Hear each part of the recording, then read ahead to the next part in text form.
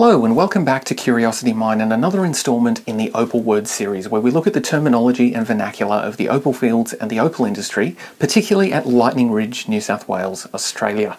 In this episode we're digging into opal cutting and opal carving. This video is probably going to be a ton of information, so if you want to grab yourself a cup of tea or whatever it is that powers your particular internal combustion engine and settle in for an exploration of opal finishing techniques and some of the words that are used to describe them. I spoke with Vicki and Andrew at Earth Opals at Lightning Ridge. First, we'll speak with Vicki about opal cutting because, much like the last Opal Words video, we kind of need to set some benchmarks for the traditional way of doing things before we dive into the newer processes. So I spoke to Vicki about cutting opal. So the traditional way we cut stones is a cabochon. A cabochon, also known as a cab, just means that it is an oval shaped commercial cut stone. So this is a good example of a cabochon. It has a medium dome and it can be a long oval or a fat oval. Any type of oval shape is a cabochon. And we'll put a pin in that because we'll come back to more terms around cabochons and traditional opal cutting forms in a future Opal Words video, so stay tuned. Wikipedia provides a pretty concise definition of a cabochon. A cabochon, from Middle French caboche or head, is a gemstone that has been shaped and polished as opposed to faceted. Now, it is possible to facet opal, but it's really quite uncommon. We actually looked at a couple of faceted pieces of opal from Mexico and from Peru in this video. The main reason that you don't usually see faceted opal is that while opal is famous for its spectacular play of colour, it's actually pretty ordinary when it comes to play of light, or what would be called something like light performance in a diamond or in another type of precious stone that would traditionally be cut into a faceted shape.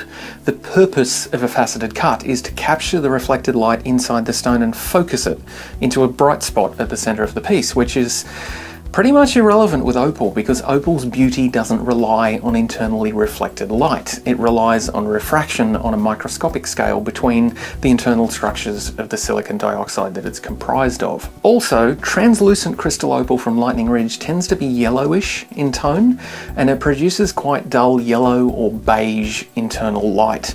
So there's not really any benefit to a faceted cut for an opal, particularly opal from Lightning Ridge. So for the longest time, the oval cabochon cut has been the traditional form. Continuing with Wikipedia's definition, the resulting form is usually a convex or rounded obverse with a flat reverse. Cabochon was the default method of preparing gemstones before gemstone cutting was developed, and by cutting, Wikipedia is actually referring to faceting again. Anyway, since time immemorial, the oval-shaped cabochon cut has been the way that opal has been treated. However, a new method of finishing opal has been emerging since about the 1990s, and it's been gaining popularity pretty quickly. I spoke with Andrew at Earth Opals about opal carving. But opal, being a very natural formation, does not form in a way where it's conducive to be able to be cut and polished into a calibrated shape or a calibrated size. So calibrated stones are pieces of opal that are cut into oval cabochons of very specific sizes. This is an example of a calibration chart or a calibration guide, and the idea is that if you cut your opal to these standardized sizes, then they'll always fit into mass manufactured jewellery settings. Back in the heyday of Lightning Ridge opal, which was the early 80s through to the late 90s, opal cutting became a very industrialized process. So a lot of stones, particularly medium grade and lower grade stones, were cut into calibrated shapes because that way they could quickly be set in jewellery, and more importantly, they could quickly be sold. It would be really rare for a top quality gem opal to be cut into a calibrated shape because you'd simply lose too much of the valuable opal. But for lower grade material, calibrated shapes made the opal much more sellable. Opal is an organic stone. Opal really wants to be cut and polished into the shape that it was formed. So about 30 years ago, the industry started to take a departure from ovals and rounds and cabs. Initially, it went into what we call free shapes, and the free shapes were not an oval and not a round, but they were a pleasing shape that could be set by a jeweller. A free shape, or a freeform shape, is an opal that's been cut into an organic shape rather than just a round or an oval shape. Oval cabochons and freeform shapes are cut on these, which are diamond impregnated wheels. Usually an opal cutter is limited to cutting against the flat surface of the diamond wheel, which makes it very difficult to make unusual freeform shapes. It's certainly possible, but it often involves cutting against the edge of the diamond wheel or using other unusual techniques, and it takes a lot of skill, particularly when it comes to polishing those freeform shapes. And even then, there's a lot of practical limitations on how a freeform stone can be shaped. But with the advent of carving, everything changed. A free shape oval, you could still use the normal lapidary equipment. To carve though, you have to start with a much smaller tool, and there was nothing invented for opal carving in the opal industry whatsoever.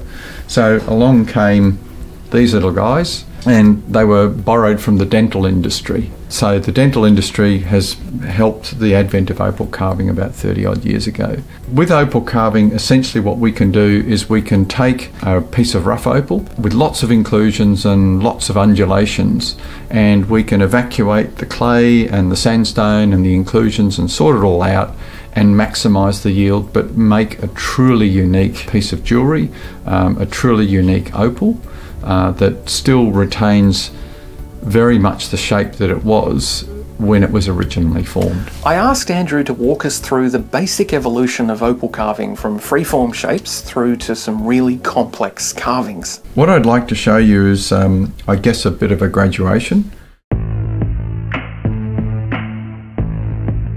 If we look at this opal here, this guy is a free shape, so all done on the lapidary wheel, and you can see that we've been able to maximise the play of colour and really create a lovely gemstone that is quite settable by a jeweller, but is also a very pleasing shape. It's not an oval, it's not a round, but it's a nice free shape oval.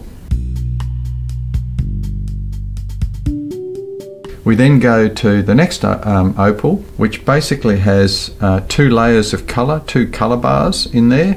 Again, if this was going to be cabbed in the normal sense of the word, that top layer either would be completely gone in order to expose just the bottom layer, or someone would have put the saw through it and maybe turned it into 2 stones. So this is a free shape, but it is a rudimentary carving in the sense that we've had to, all of these angles here, which can't be done on the wheel, have all been done by hand. Again, we've maximised the yield, turned it into a very pretty stone, and created something that is truly unique and still represents the way the opal was originally formed.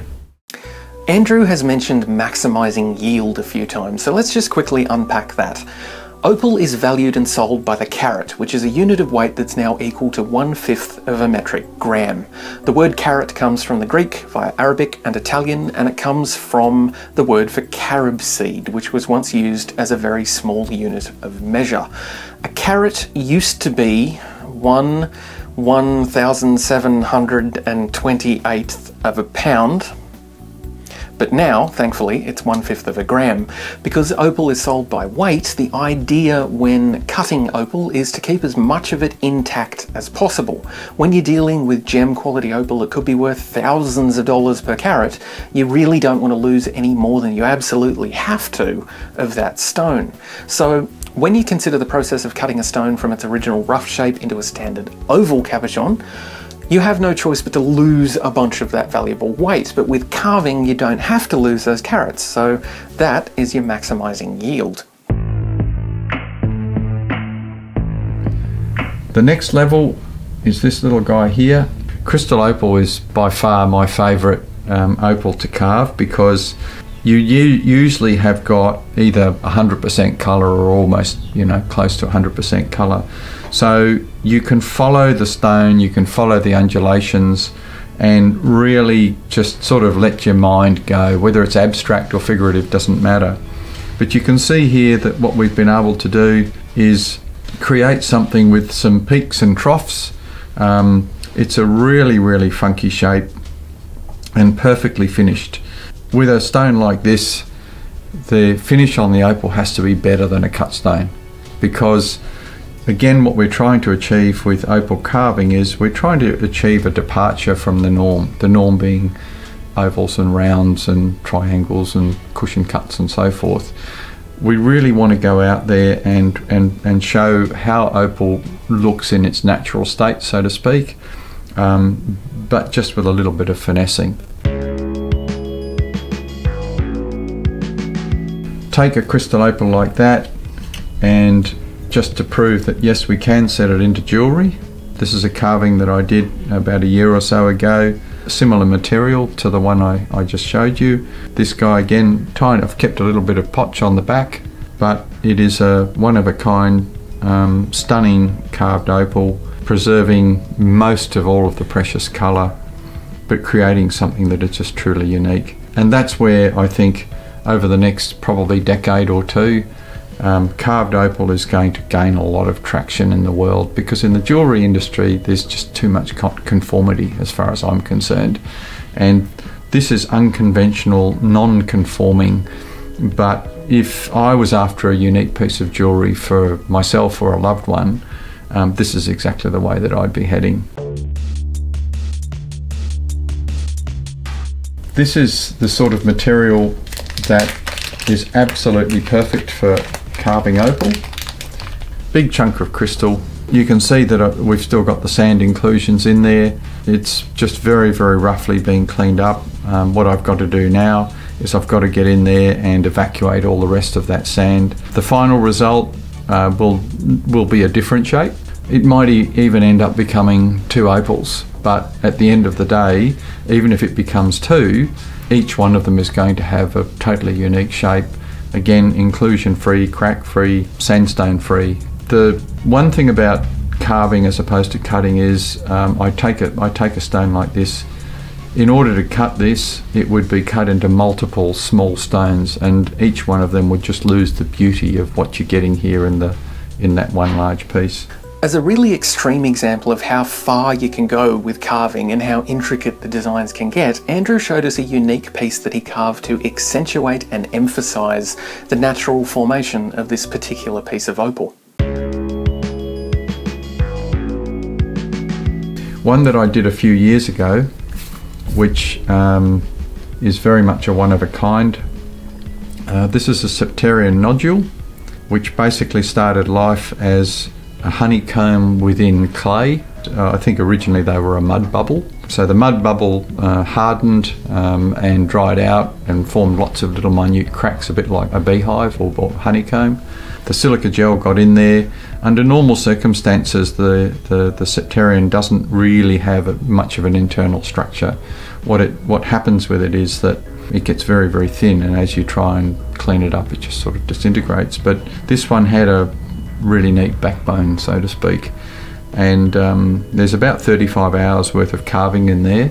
Every one of those depressions is totally scratch free under a jeweller's loop, and what I've kept at the bottom is just a little bit of the clay, just to show the authenticity of where it came from, that it's not a made up piece, so to speak. It hasn't been carved from some big block. This is exactly how it formed, and really all I've done is just take away the sharp edges and give it a nice scratch-free finish. That piece is absolutely spectacular, and it was obviously only ever going to be a candidate for a carving project because there's just not enough material in it to cut into a traditional cut.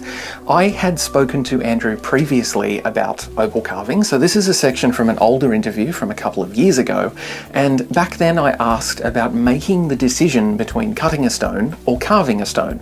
Are there times when a stone that could be cut into a traditional oval cabochon would lend itself better to being a carving project? Many times we will find a rough opal that can be cut, and cut relatively easily, into the traditional cabochon, whether it be an oval or a round or a freeform. But the nature of doing that, we're going to sacrifice too much precious opal. Sometimes you can improve a cut stone and reduce the amount of waste with a few little tweaks, and let me show you one. So here is a classic lightning ridge black opal, and that could have been easily cut into a traditional shape, probably a freeform, but in so doing we would have actually lost that top dome there. So that top would have disappeared, and we would have probably lost about 2 or 3 carats off that stone. We would have still ended up with a most amazing stone in there, but here we have maximisation of yield. Here we have incredible play of colour, and I might add this is a Daniela carving. So Daniela has seen the potential in this stone to be able to maximise its play of colour, maximise its value, maximise its carat weight, and just carve into it the little things that we needed to do in order to be able to create an absolutely stunning gem. So that's a crash course on the difference between opal cutting and opal carving, and some of the terminology and concepts around both of them. We will come back to look at a few more terms around the shape and structure of finished cut stones in a future video, and there are a ton of terms that we haven't even looked at yet, so please feel free to subscribe if you're afraid that you might miss out on those. If there's any words, opal mining words, terms, phrases, or anything that you'd like more information on, please leave a comment and we will investigate those in a future video. This video was made with the help of Down to Earth Opals at Lightning Ridge, with special thanks to Vicki and Andrew for their time and talent. If you enjoyed this video, please consider subscribing to Curiosity Mine on YouTube and following along on all of the usual social media channels. The links are in the description, and thank you for watching.